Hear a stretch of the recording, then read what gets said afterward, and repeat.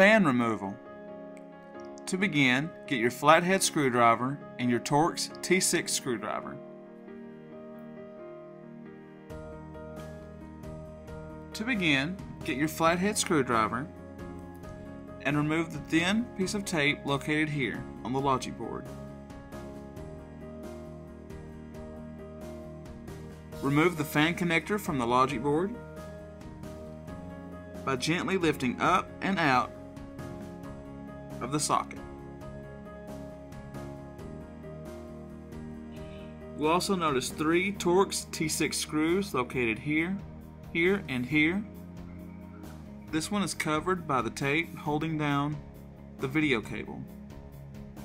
Remove that with your flathead screwdriver.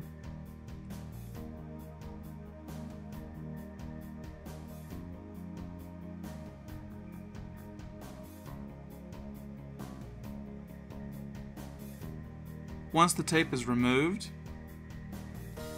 you can remove the 3 Torx T6 screws from the fan.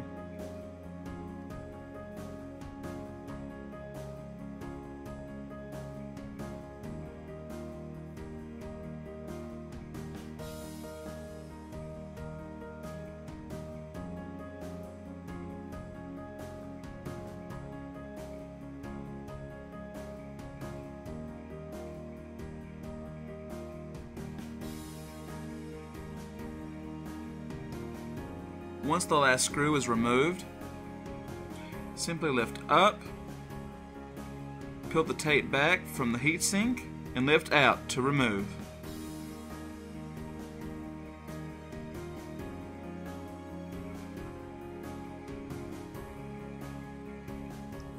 For the left side, you will notice that the fan is covered by the eyesight and backlight cable here, a screw here which is only available for the Santa Rosa model, the sound cable that connects to the logic board here, and 2 strips of tape. Begin by removing the tape with your flathead screwdriver.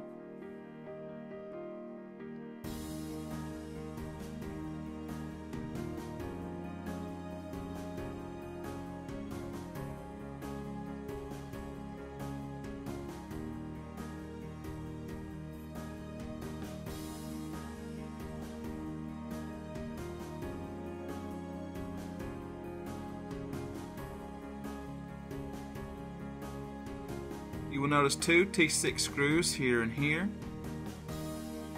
Begin by removing these.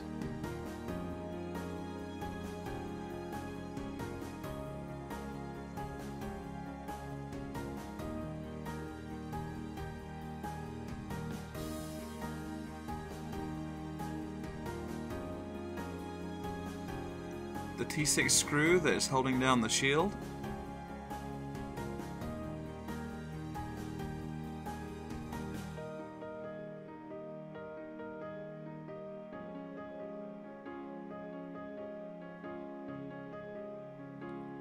And the 3rd T6 screw.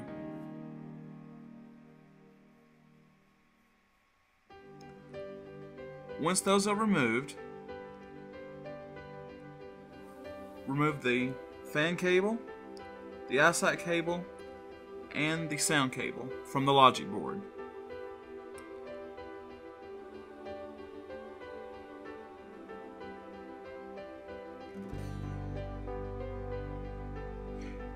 You will want to use extra caution on any components on the logic board, as this is the most expensive part of the machine.